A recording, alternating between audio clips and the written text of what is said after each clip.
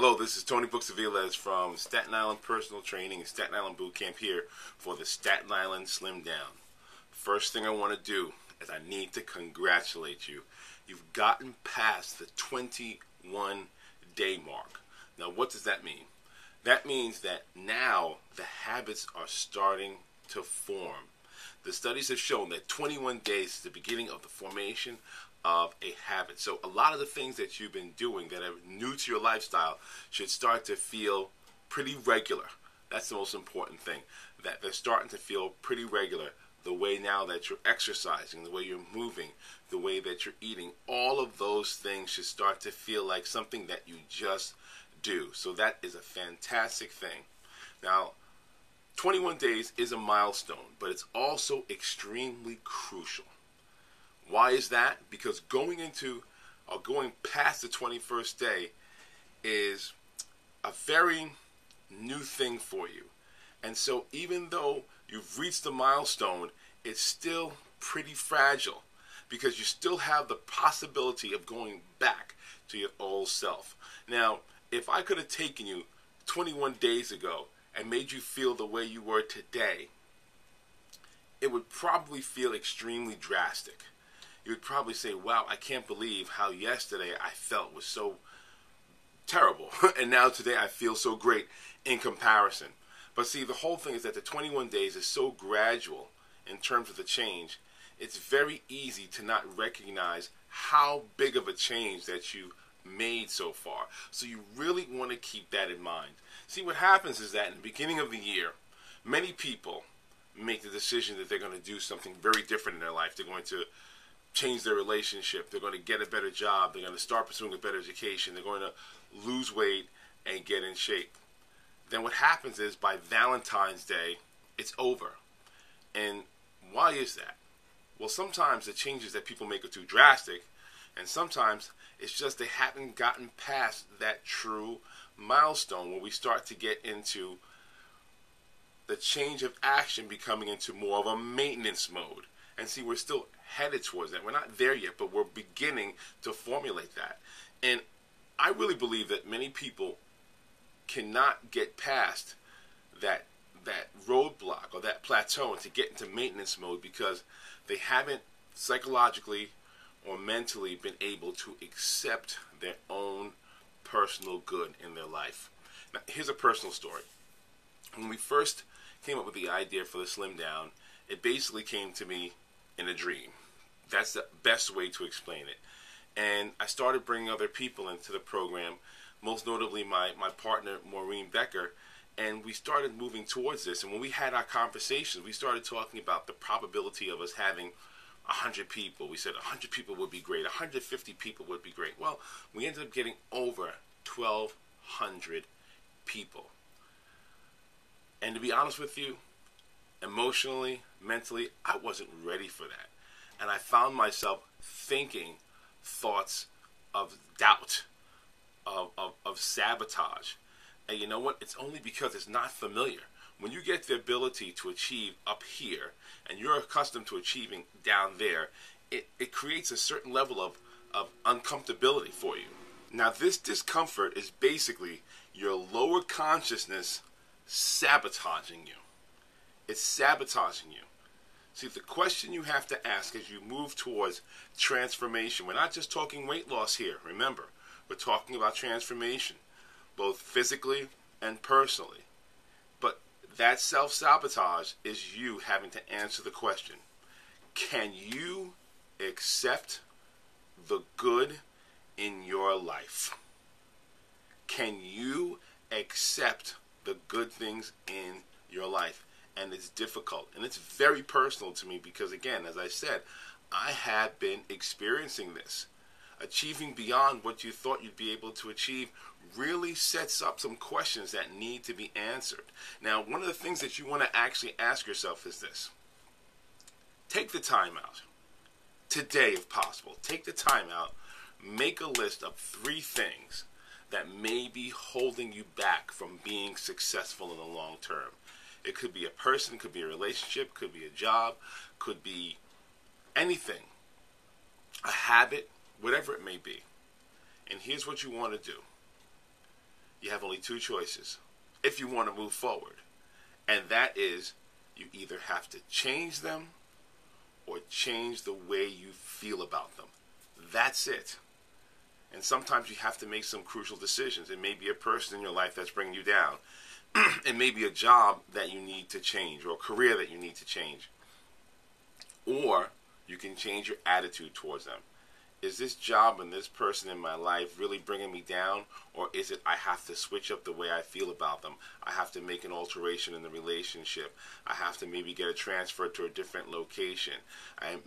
Instead of having this habit, I have to change it. Because you don't end a habit. You don't end a habit. Habits are not ended. They're replaced. So maybe you have to put something instead of this habit that's bringing you down. And it really comes down to your attitude.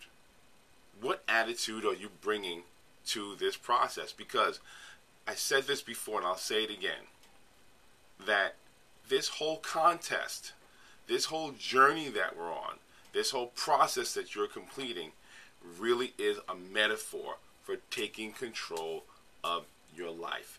It's just that simple. So you have some hard decisions that you have to make, but you have support. We have over 1,200 other people that are doing it simultaneously with you. And this means that it can be done. So you want to take some of the work that you're implementing here while you're changing your body and use some of that effort and put it towards what you can do to improve your life. And it's really just that simple. I'm not saying it's easy, but it really is that simple. Bring that attitude, make those decisions, make some changes, and watch yourself, feel yourself elevate. Okay, so with that in mind, let's go to the workout and some of the changes that are going to be happening in this week's program. We're entering week number 4. You believe it? Entering week number 4. That's unbelievable. You've stayed with the process. You've stayed with the program. Congratulations again. So we're going to continue with the same workouts. You had workout A, workout B.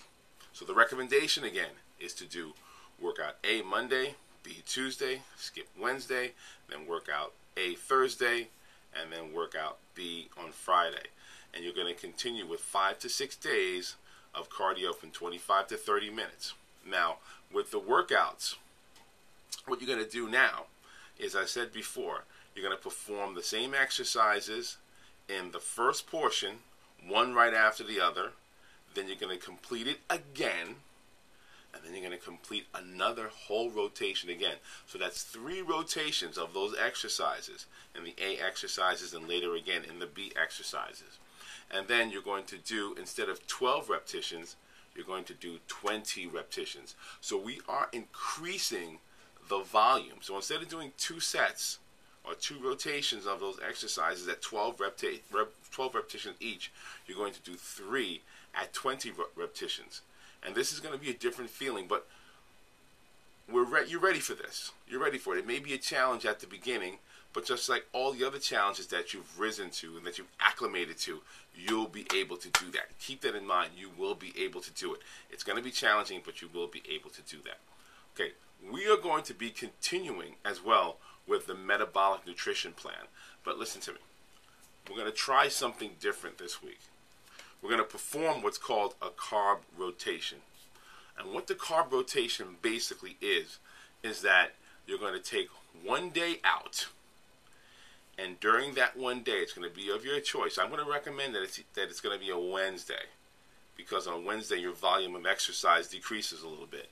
But during that carb rotation, you're going to consume no starchy carbohydrates. That's no starchy carbohydrates. Okay? And there's a reason for it, because we have 7 weeks left. That's right, only 7 weeks left. So we want to start doing certain things that are going to influence your body to reduce body fat. Without getting too much into the science, what this is going to do is going to help to regulate your blood sugar and then influence your body to start using body fat stores in order for energy. And it'll help you to also preserve your muscle stores, which will enhance your metabolic burn. So just do that. One day, no starchy carbohydrates, which means all of your meals should consist of lean protein and a vegetable. And even though there may be some fruit in that fibrous carbohydrate list, during this week, no fruit. So all of your meals during that one carb rotation day should be lean protein and vegetable. And then the other meals will be part of that metabolic nutrition plan. And then throughout this week, no fruit at all. And I'm not trying to say that fruit is not healthy, but what we're looking to do is to regulate the blood sugar. Here's the good news. On one day this week, if you want to have fruit, you want to have some sugar, you want to have one of those foods that you really, really enjoy, do it on one day. I recommend Sunday. I just recommend my day because that's just there, kick back. And again, there's no exercise. Nice day to just have a beer or something that you enjoy drinking or eating. Okay?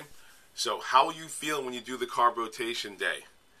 You probably will feel, some people say I feel like crap. Well, maybe not like crap, but what you'll feel is that your energy will go down a little bit because the major energy source to the brain is sugar, which comes directly from simple sugar you consume or from carbohydrates that you consume that are quickly converted into sugar. So you may feel a little lightheaded or feel a little energy low during that day. If it gets to be really serious, then of course, by all means, you want to have some carbohydrate in order to offset that. But you don't want to have a big carbohydrate meal, even though your body may be craving that. Just have a little bit, just enough to stave that feeling off. Because again, what we're looking to do at this point in time is to start influencing your body to start utilizing the body fat stores for energy, which is going to lead to having a tremendous, and I do mean tremendous, physical transformation. So remember, you want to download the report that's at the bottom of this video, and it's going to have everything that you need in writing. You can print it out and carry it with you. All right, so remember, make the decisions this week. Make those tough changes if they're necessary, if it's appropriate, and bring your attitude, the good attitude, to everything that you do, and we'll be jetting you faster to that positive transformation at the end of the program. And so I'm going to end this presentation the way I end all of them, to remind you to put your heart and soul in your goal.